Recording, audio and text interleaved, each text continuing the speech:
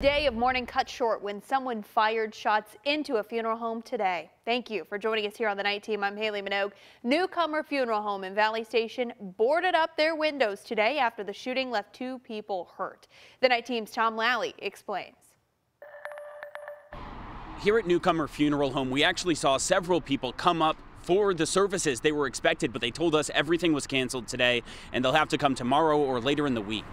Shots fired in the main funeral room. Bullet casings fill the parking lot, and broken windows show what could have been a deadly scene at this place of mourning. LMPD says shots were fired on the parking lot. One person shot and another hit by debris. According to LMPD, they're expecting both people to live. There's a mail truck out front. That truck stayed on scene for hours. We reached out to the United States Postal Service, who told us a postal letter carrier was there and received minor injuries. The latest in a difficult year for postal workers in Louisville. One robbed and threatened with a knife in July, another robbed at gunpoint in August, and now this. An officer with the postal inspector investigating at Newcomer Funeral Home, which has seen crime tape before, but nothing like this. In the past 15 years, LMPD responded to 16 crimes here: theft, vandalism, aggravated assault, weapons violations, and burglary. Now, this shooting, shattering what should have been a day to mourn and move forward.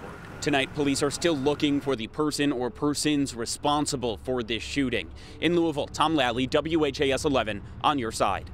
In a statement, Newcomer Funeral Home said their thoughts are with those that have been affected by today's events and their families. We hope the people who have been injured make a quick and full recovery. We're thankful for LMPD's quick response. Newcomer is fully cooperating with authorities and will have no further comment at this time.